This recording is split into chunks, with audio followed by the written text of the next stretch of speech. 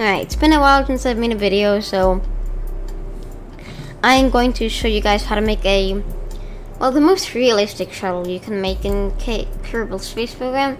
So you're going to start off with the Mark III cockpit, also known as MK3.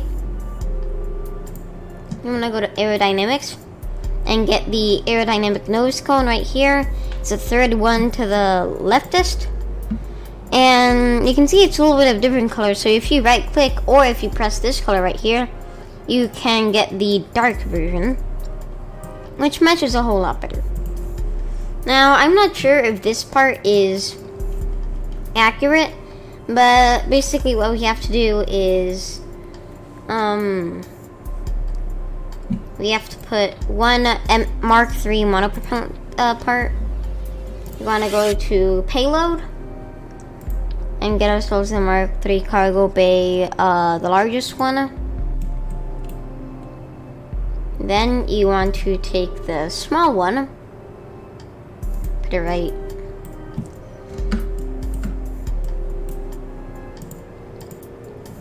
And then you want to take a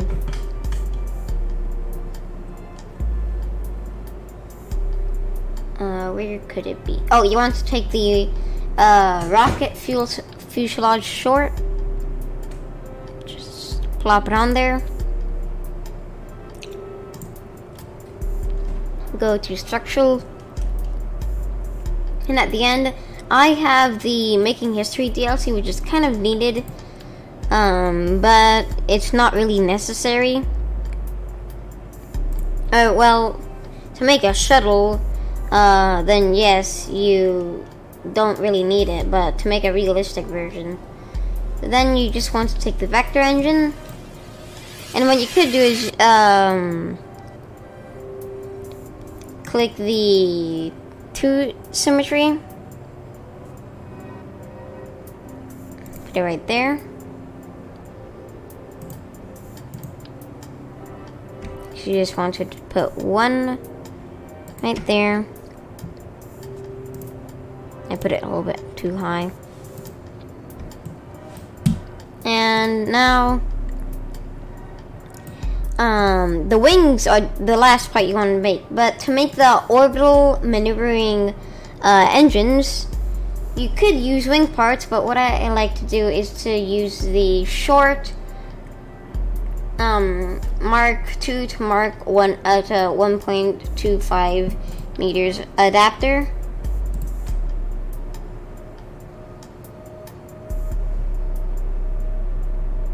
Just put it in there.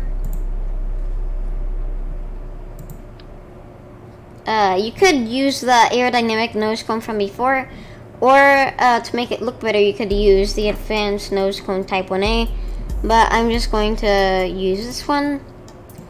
And what I like to do is have a kind of 7 cluster of the Puff monopropellant engine. It's just way too small for its size, so go 6 times symmetry.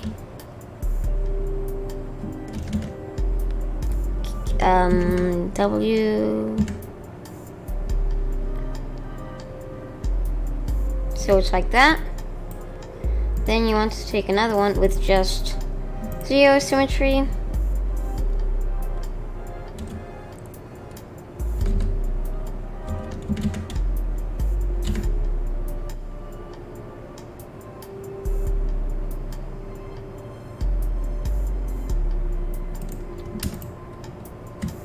Just offset it to make it a little bit more even.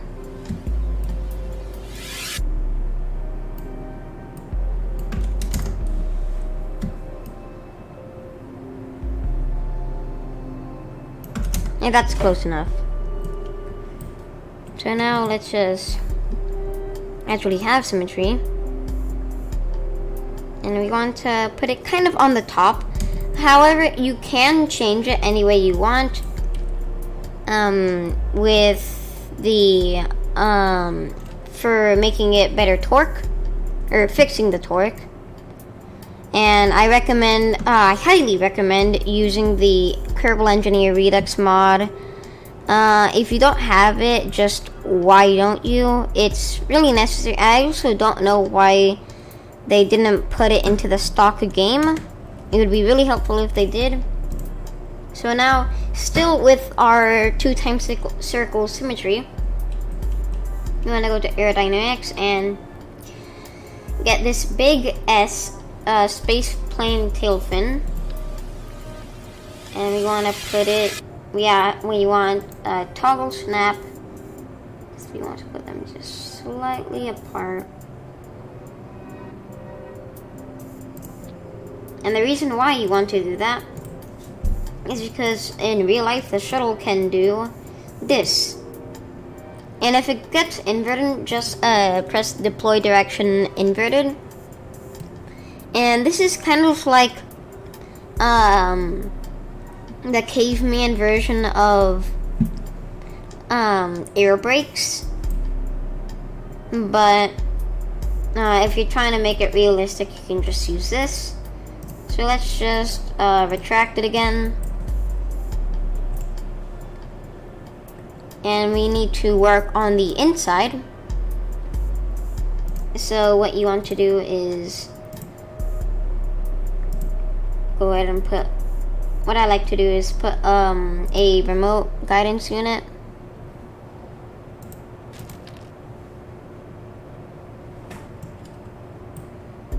Whenever it pops up. There it is. And then we could just go over to the utility section and get the MK2 crew cabin.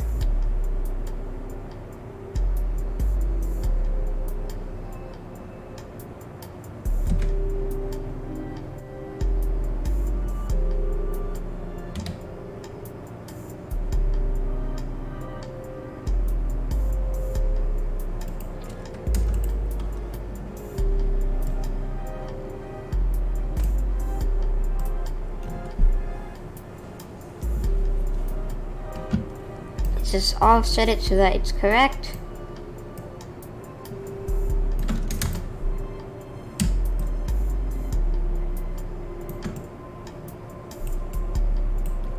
And then offset it to the bottom, but you want to make sure that it's not really touching it because it's going to look quite ugly and, you know, interfere with some things. Now thankfully you can have it so that there's a tiny bit sticking under, because it's a little bit flat, but as we all know, do not clip parts or else everybody will hate you. Not really, just don't really clip that much. You could clip a little bit, but not much. So now we want to go to the coupling section and get ourselves a MK2 clampotron, so that we can actually dock to things like the International Space Station.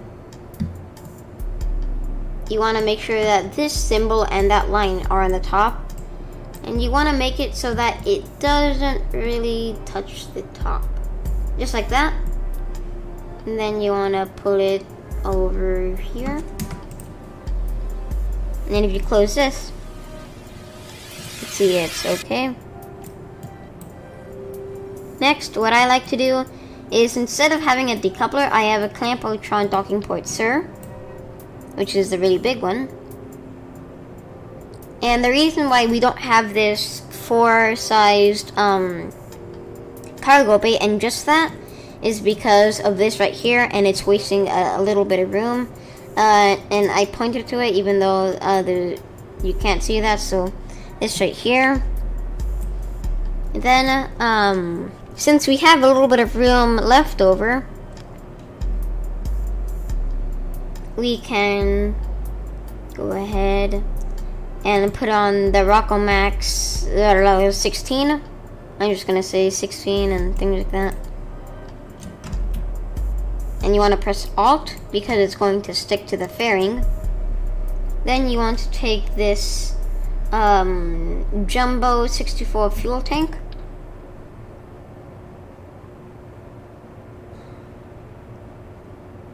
Bless you.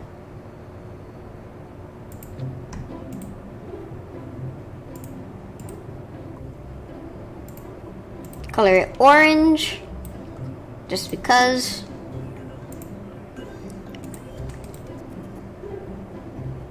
Close it all up.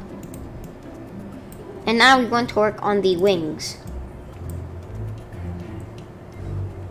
So what you want to do is take these big S delta wings, if you get the joke, and you want to put them to the back.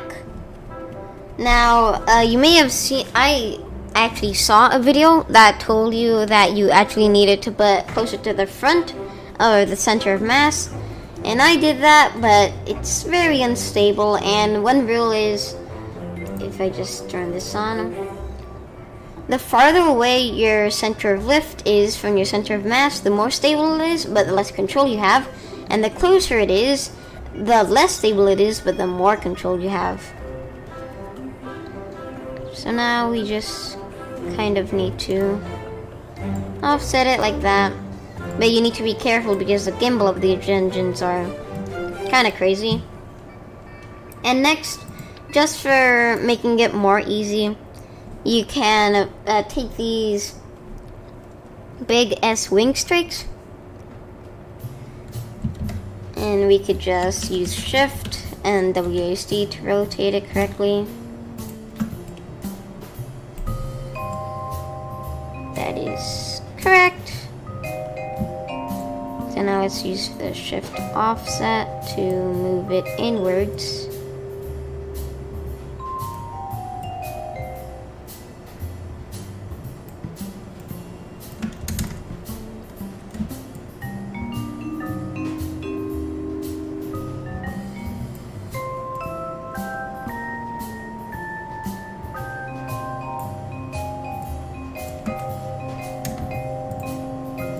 That is good.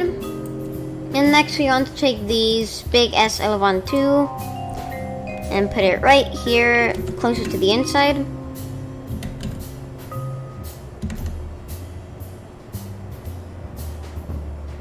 I want to put it kind of far away. Next we want to take the big S Elevon 1.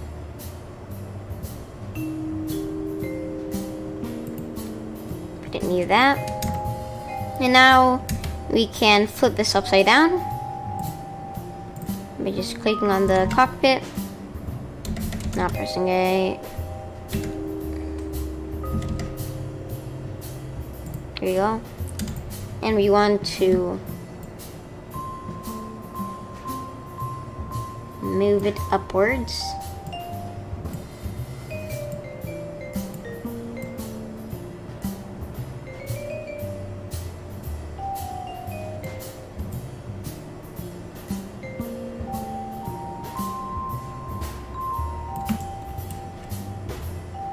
These are sticking in a little bit. That's better.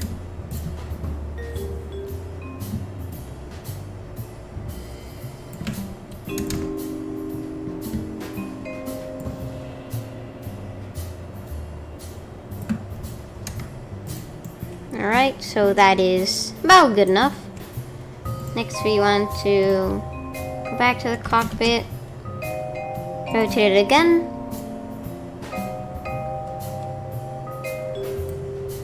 And since these are quite close, I would do is move this a little bit outside. Move this even more outside.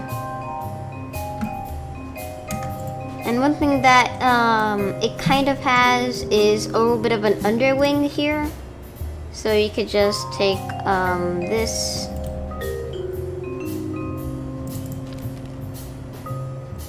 This would probably be better.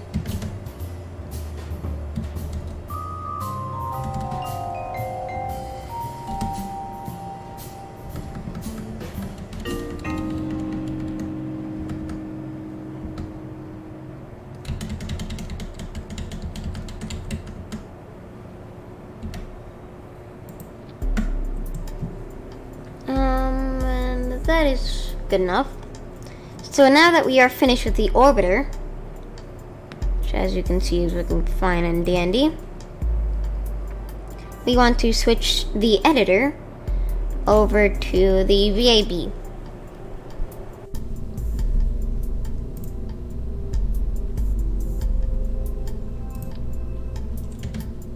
Now we want to rotate a little bit. Now either you could have it like this, which is kind of like the more realistic way, because then you'll have to rotate it, or you could do it like this. Now I'm going to do it the old-fashioned way. This. Next we want to go to coupling, get ourselves a radial coupler that is quite large, and you want to find the center of mass and put it about there. And next, which is kind of the tricky part, is putting the ginormous Saturn V parts. And this is because in game, the parts that you're supposed to use, which are these Curbidine S3-14400 tank, is actually about the same size if you rounded off these parts as the shuttle body itself, but in reality it was a little bit bigger. And that means that we're gonna make it a white paint, which is kind of different from real life, but we have to do what we have to do. Next we have to do that, and we are going to put actually a fairing, and we want to put just a very small amount, and then you kind of want to build it like a nose cone, and I recommend pressing C for finer control.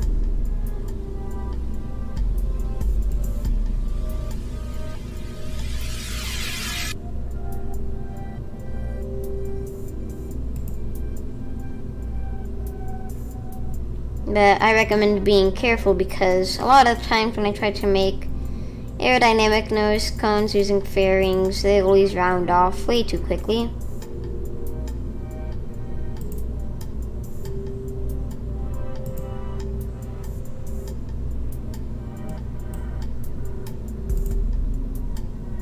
Yeah, that looks a little bit weird.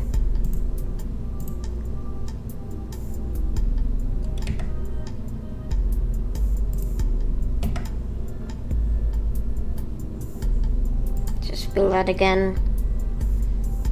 I know that this is only actually for decorational purposes and making it look a little bit realistic. You don't actually need to do it. In fact, it's actually a little bit less efficient since it adds more weight to your build. But the Vector engines and the Clydesdale engines are already powerful enough to that a little bit of mass like this won't really hurt that much. Now, one reason why that I said this was the tricky part was the Saturn V parts is because they are still too heavy for the shuttle engines. And that was the problem when I made my shuttle. But hopefully it won't be a problem for yours. I tested it way too much. And now to kind of match its color, you want to do black and white.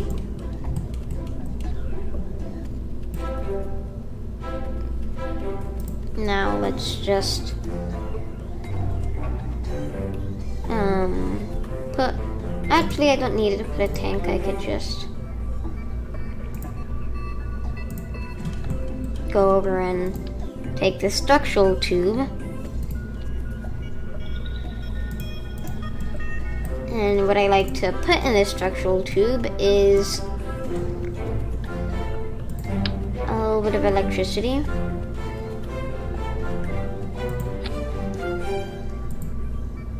and for better control, and advance one of those, and then to close it off we could just use another one of these fairings, but instead of before, we're going to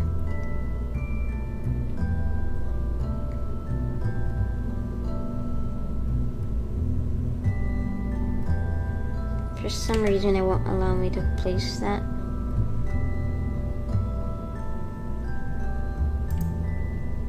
But this is going to be more flat, so you don't really have to worry about fixing it.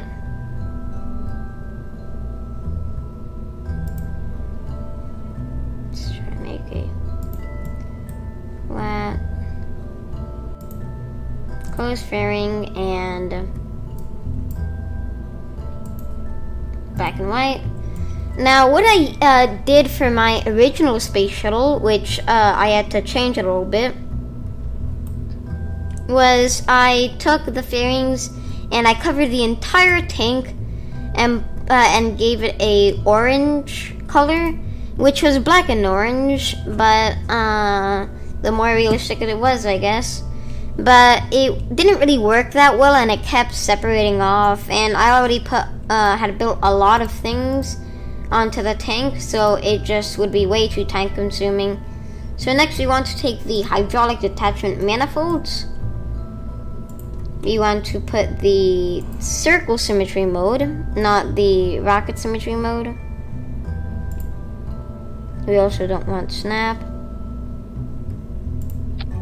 Put it around the center of mass.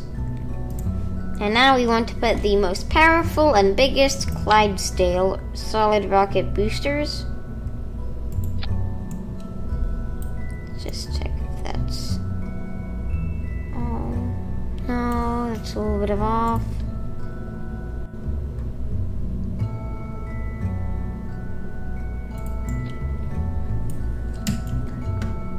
And we just want to push these boosters all the way down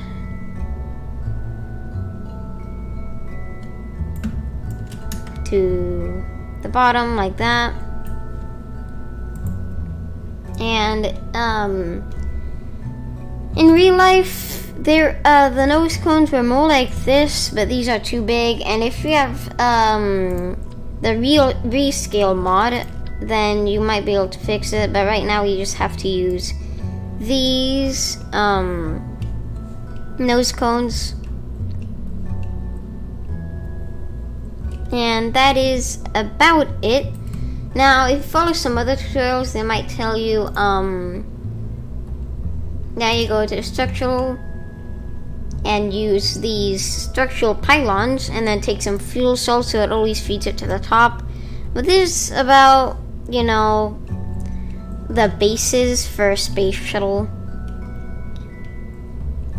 And you will also have to rotate these to cancel out the torque, and you will also have to rotate these so that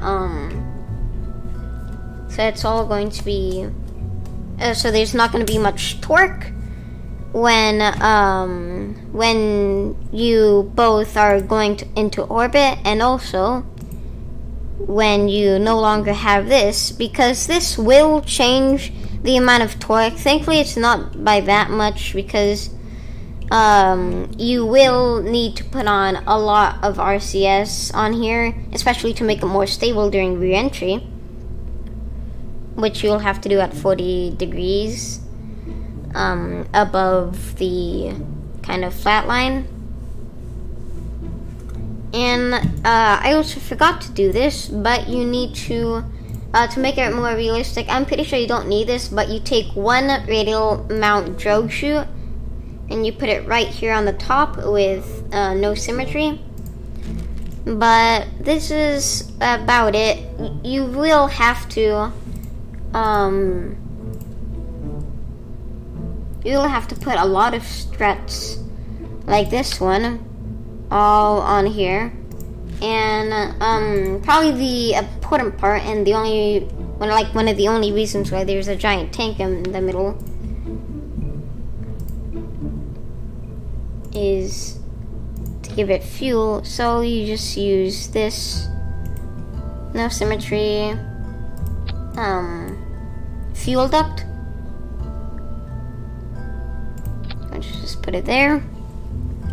And this is a good... I'm gonna name this the test, or more like the video shuttle. And I accidentally put on caps again.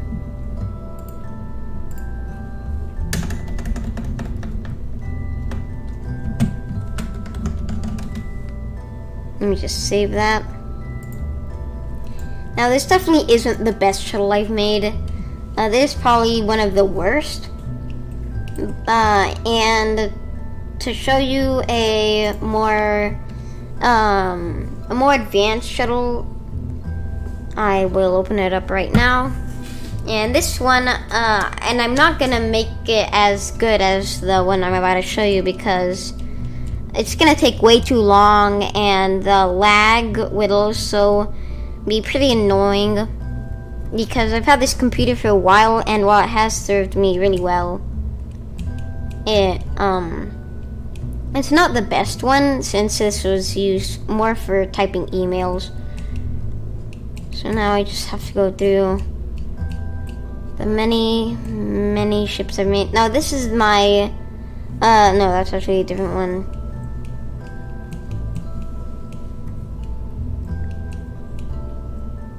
This was my orange space shuttle, and as you can see, I completely made it orange, which has some problems with it, which is it keeps breaking. As you can see, I actually had it a little bit higher because I